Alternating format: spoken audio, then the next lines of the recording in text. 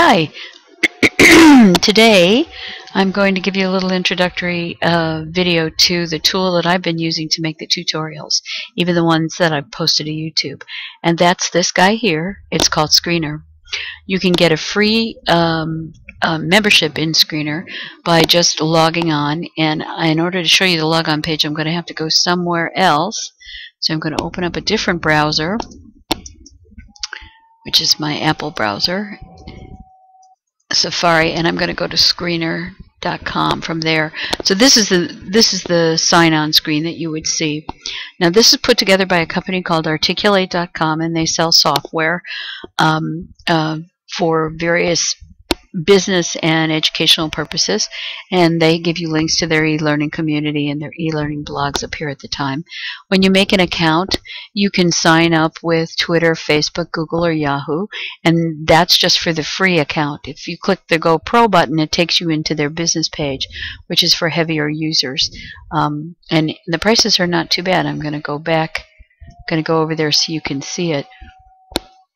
It gives you for support sites, for software development. For instance, one of the things that they talk about is if you're an IT guy, you can, once you have a pro account, you can download a little Screenr widget onto the desktop of a person whose computer you're in charge of maintaining, and then they can click it and show you what their problem is, and that gives the IT guy a better way to figure out what's going on.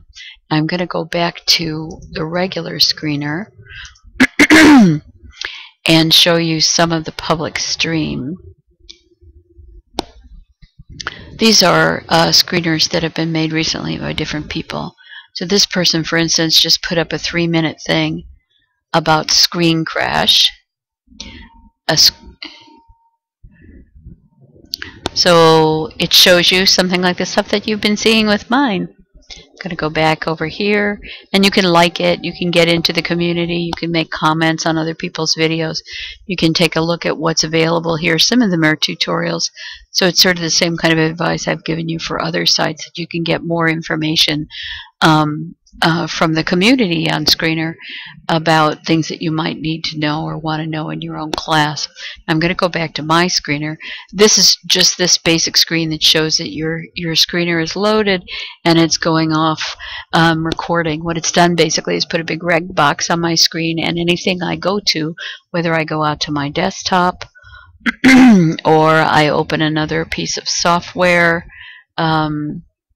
you'll be able to see that, because inside of that red box, that's what it's recording for you. And outside of that red box, well, I'm not actually going to play solitaire for you. Outside of that red box, there's a little tiny toolbar at the top, and it shows you how loud your voice is. It gives you how many minutes you've got done until the maximum of 5 minutes, which is the maximum of what you can do here. I can't show you my own screencast because it will pause the system. So, but anyhow, this is Screenr. So I'm going to put some information in the module with some videos that give you a more specific kind of introduction to what Screenr can do. And you've already seen what it can do, because this is the thing that I have been using. So if you have something on your website that you want to share with your students, if you want to go over if you want to go over these things and talk about certain modules and what you expect them to be able to do, if you want to make them a little tutorial, if you want to go out and show them an art site, for instance, and roll through the pictures that are on an art site, you can do all of that kind of stuff, and this will record whatever is on your screen with your voiceover narrative at the same time. So it's very useful.